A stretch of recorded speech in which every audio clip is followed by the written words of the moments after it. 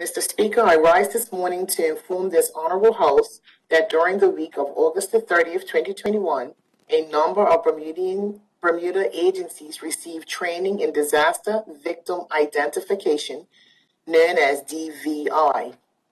Mr. Speaker, as a direct result of the air crash incident training conducted in January of 2019, a gap was realized that Bermuda and all of the other overseas territories have in disaster victim identification.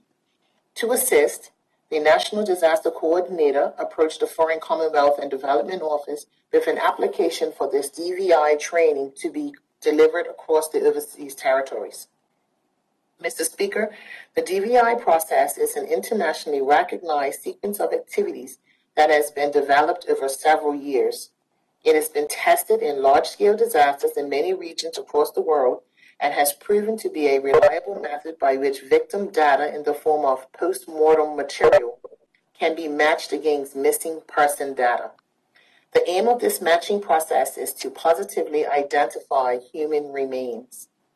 Mr. Speaker, Bermuda was lucky to receive two instructors, Mr. Howard Way, OBE, and Police Superintendent Pete Sparks, QMP, from the Disaster Victim Identification Team, which is part of the National Police Coordination Center and sits under the National Police Chief's Council. Mr. Speaker, they trained 15 students, 12 police officers, and 3 regiment soldiers who received 3 full days of training as on-the-ground practitioners in managing any victims, scene preservation, and evidence.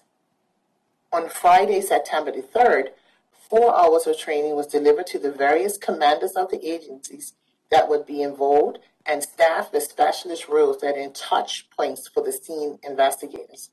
This included the Deputy Governor, Permanent Secretary of the Ministry of National Security, police commanders, regiment commanders, Coast Guard commander, fire commanders, Bermuda Hospital Board, MASH Casualty Team Commander, Interpol officer, family liaison officers, property management team, police training center, police doctor, chief dental officer, pathologist, morgue manager, coroner's office, foreign consul, diplomatic consuls, safety and health managers, public information officers, Bermuda Red Cross, Bermuda Civil Aviation Authority, Bermuda Airport Authority, and Skyport Corporation.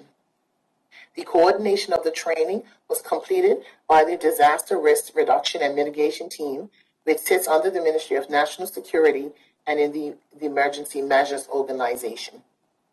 Mr. Speaker, over the last 40 years, there has unfortunately been incidents around the world that has involved loss of life on a large scale. These have included air crashes, industrial explosions, fires, acts of terrorism, as well as other types of incidents including natural disasters such as hurricanes and tsunamis. Fortunately, these incidents are rare, but this doesn't mean that we should not be prepared. After each of these incidents, an inquiry will take place, which resulted in many recommendations being made. Mr. Speaker, these inquiries have shaped disaster victim identification into a discipline which follows the recommendations made and includes the provision to be honest and as far as possible provide accurate information at all times and at every stage to the families and friends of the victims. Be respectful to the deceased and to the bereaved. Have a sympathetic and caring approach. Act professionally and diligently to avoid mistaken identification. Mr. Speaker, Interpol has mandated that one of the most important requirements for victim identification is the application of international standards, which aims to promote a consistent and widely understood approach, especially in multinational DVI operations. Mr. Speaker, I would like to thank both Howard Way and Pete Sparks for providing their expert advice based on many years of experience, and also to the Foreign Commonwealth Development Office for sponsoring this training. Mr. Speaker, the Disaster Risk Reduction and Mitigation Team are now crafting a DVI response plan which will outline Bermuda's coordinated multi-agency response should an incident ever occur that requires a DVI response in Bermuda. Mr. Speaker, the work of the Durham team is important in ensuring that Bermuda is prepared for any large-scale disaster. I will continue to update this Honorable House on this work and the important work of the departments and the units within the Ministry of National Security. Thank you, Mr. Speaker.